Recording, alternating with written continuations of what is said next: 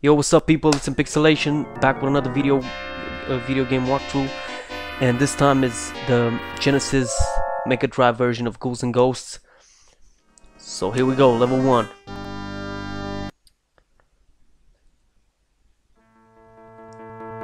Now, in the beginning, this part of the level, all we have to do is just keep an eye out for these guys, because they'll pop out of everything, behind bushes, out of the ground, from the wall, behind the walls, everywhere.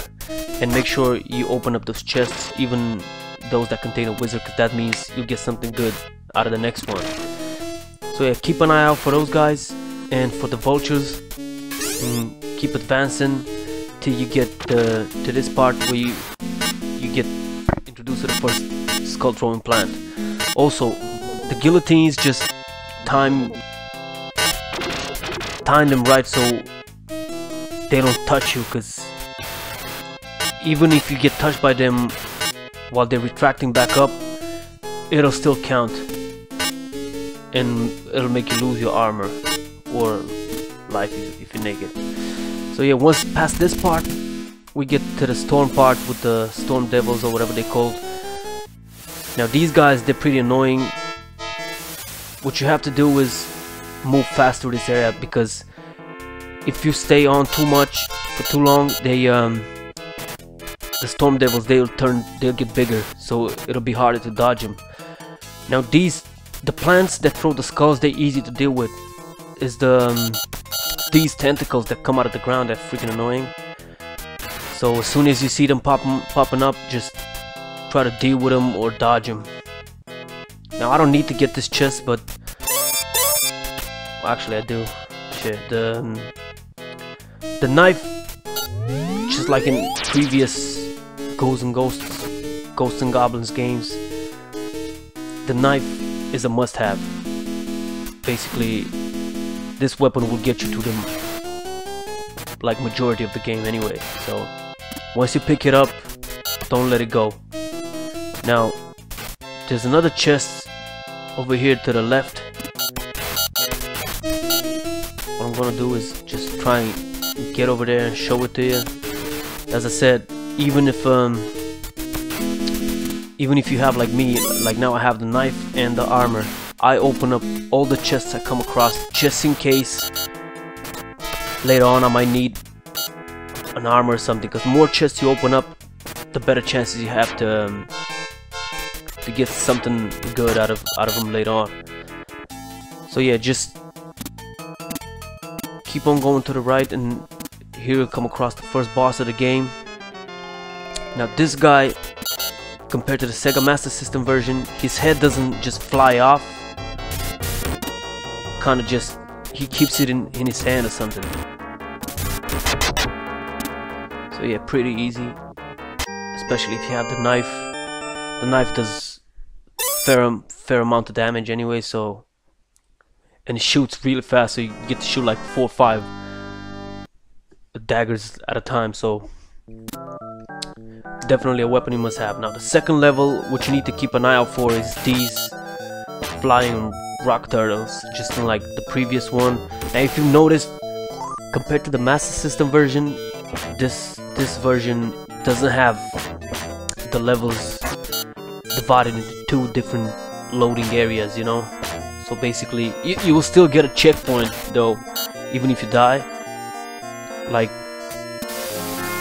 if you get past the first half of the level and you die, you will still get a checkpoint, but there's no more loading periods between them. Here, just like in the Master System version, try not to get yourself to the bottom of the pit. Now as you've noticed, we don't have various armor upgrades just like the Master version. Now this guy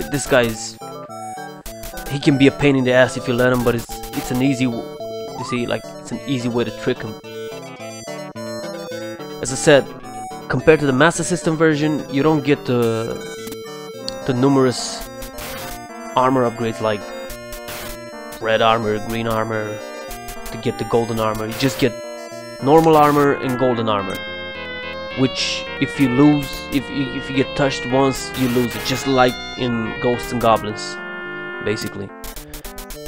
And you don't get to choose your magic anymore. Like in the Master System version, like here every weapon has its own set magic that you can activate once you have the golden armor. That's how it works here. Now we're getting close to the second level, the second level boss. Sorry, this guy can be a pain in the ass because he moves really fast compared to the Master System version. So what you gotta do is keep an eye out. Shit, not like me. And once again with the dagger, he's pretty easy to deal with. It's the later bosses that will cause a little bit of a problem. We'll get there, talk about them once we get to them. Now the third level is the upscaling one. Now this one is way harder compared to the Master System version because of the amount of enemies you have to deal with, and the fact that these guys with the swords that just hang on the wall, on this version, once your platform reaches them, they start crawling on the platform towards you, so you can't just ignore them, you have to deal with them.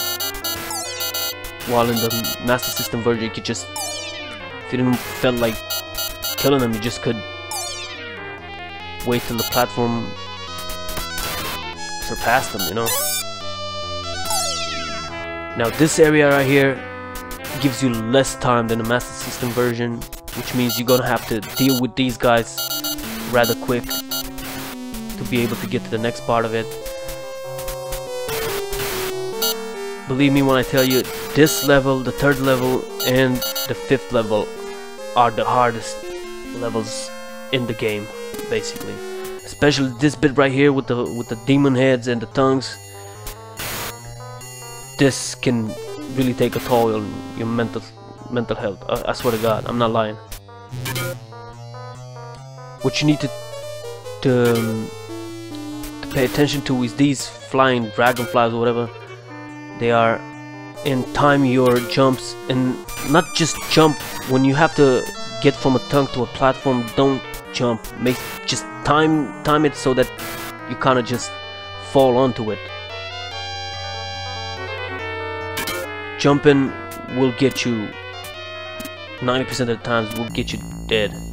Now this boss, Gasuto, I think the name is, he is harder to deal with than the Sega Master System version, but as I said, there's ways to trick him. Once he goes under the ground you're walking on,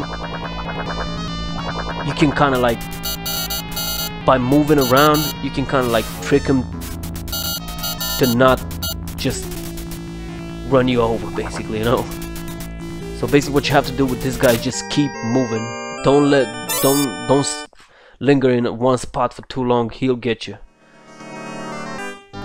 Now the fourth level is not that hard. It's just basically, from my point of view, fourth level and the first and the fourth levels, they're the easiest levels in the game. Just, yeah, you're gonna have a massive amount of enemies coming at you at all times. Like these guys, the Reapers, that's what I call them.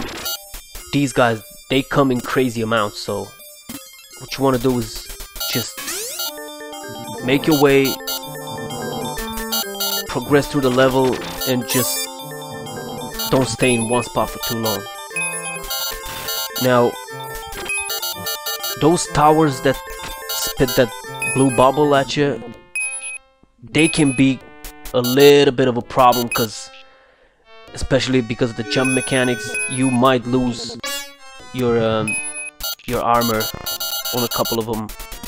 But there's a fair amount of chests here, and with them the chance to just get back your lost armor anyway, so nothing to it. If you have to get past one of those towers, and that means sacrificing your armor, just do it. Don't worry too much about it. You'll get plenty of chances to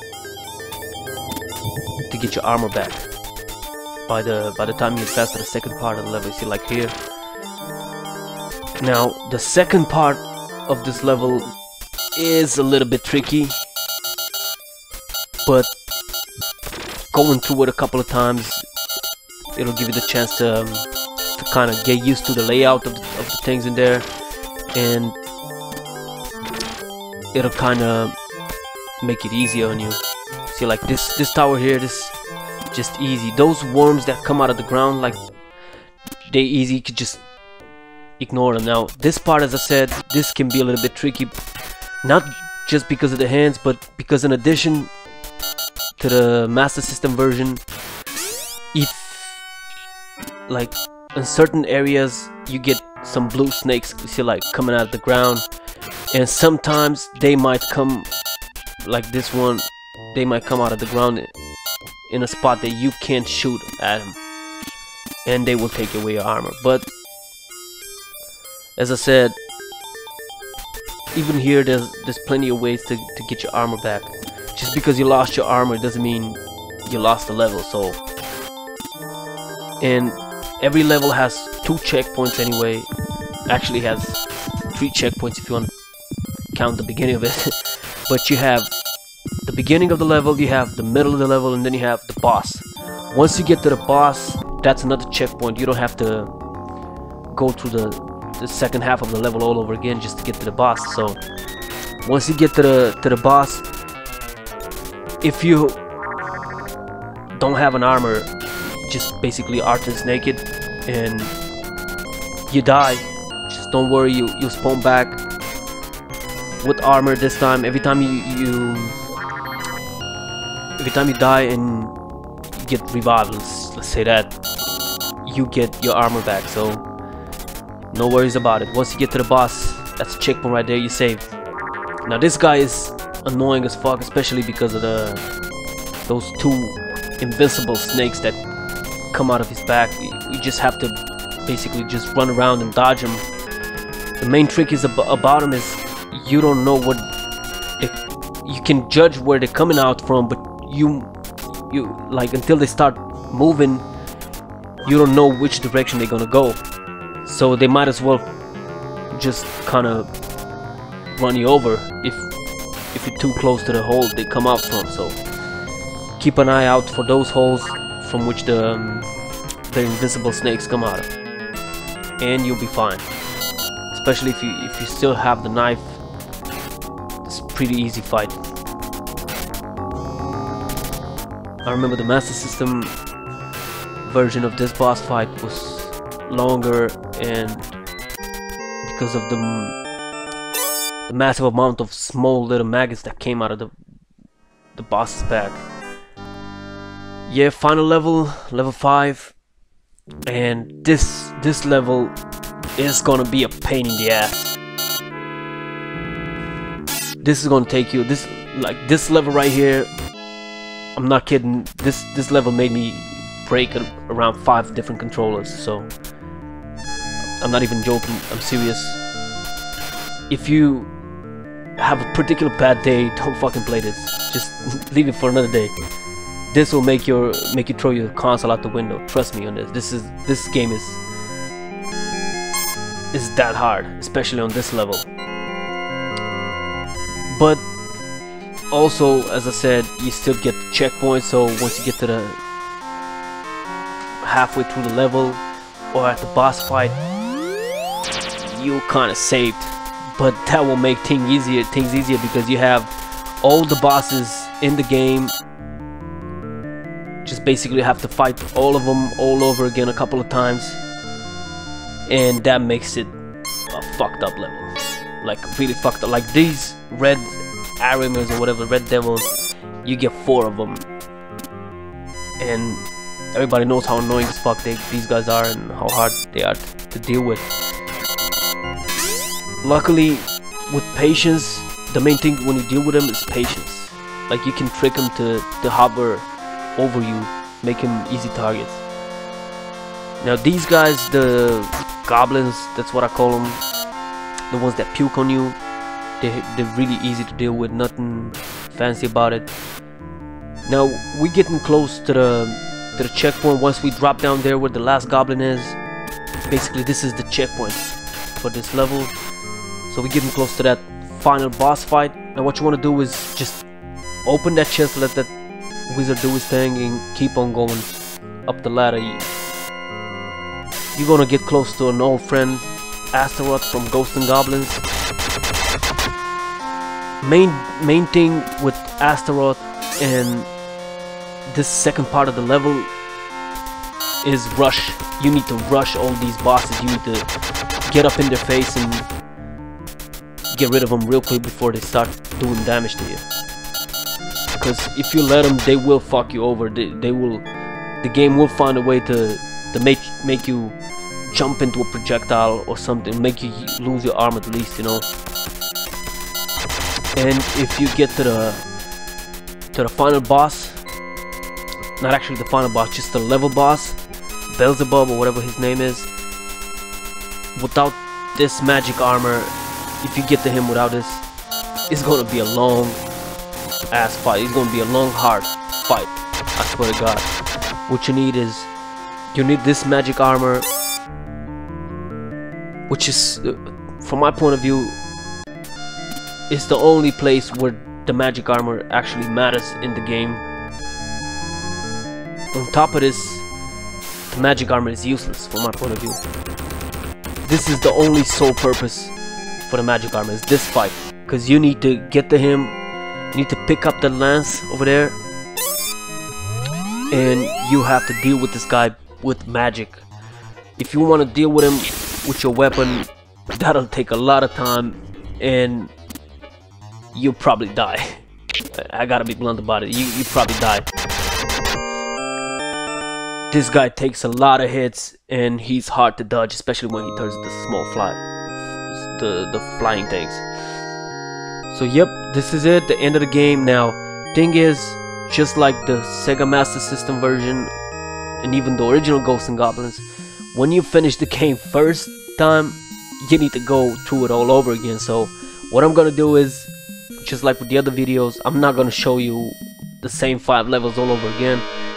I'm just gonna cut straight to the final boss fight, the one you get to once you pick up the Psycho Blaster during your second playthrough. So here it is, Loki, which is definitely fucking harder than the Sega Master System.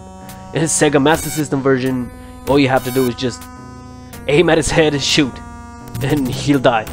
Here, you need to do a lot of dodging to make sure you don't get hit by those arrows he throws out of his hands and stuff. Once you do that, you defeat the guy. That's it. The princess comes in. Actually, a vulture brings the princess in, and her soul returns to her, and whatever. Everybody lives happily ever after. Blah blah blah. You know, you're gonna go to a strip club or some shit, and that's about it. You just defeated Ghosts and Goblins for the Sega Master, not the Sega Master, sorry, the Genesis or the Mega Drive, depending on what part of the world you're in. Now, personal opinion, this game is fucked up. This make you want to slap a neighbor kind of game. Trust me. If you have any issues, like if you have a fucked up day or you have anger management issues, don't fucking play this. I swear to God. This is definitely my top 10 hardest games I've played in my life. It took me a fucking week just to get one clean run through of the game. That means 8 hours a fucking day just playing this shit. That's too much. That's too much failure for anybody, you know. But anyway, thank you guys for watching. Hope you guys liked it. If you did, please subscribe, and don't forget to give a like and drop a comment. I'm trying to get to 100 subscribers right now. As I said, my channel is pretty fresh, pretty new. Started like 10 months ago. Thing is, went off the grid for around 8 months because I had to move house and stuff. But anyway, now I'm back doing them video walkthroughs again. What I need is I need to see people subscribing. So if you guys really like this and you want to see more video walkthroughs of retro games, I'll probably start doing classic video games and even modern video games walkthroughs. Just thing is, as I said, I just moved in a new apartment. Most of my shit is just fucked up. It's just lying around. I'm still decorating, you know. I'm just setting up my man cave. Like that's the term, 2016 term, man cave. Everybody fucking using it, so I'ma use it. Still setting up my room, game room, man cave, whatever you want to call it. So as soon as I'm able to get some PlayStation 1, PlayStation 2 video game walkthroughs, I'll get them done. But what I need you guys to subscribe to my channel if you liked it.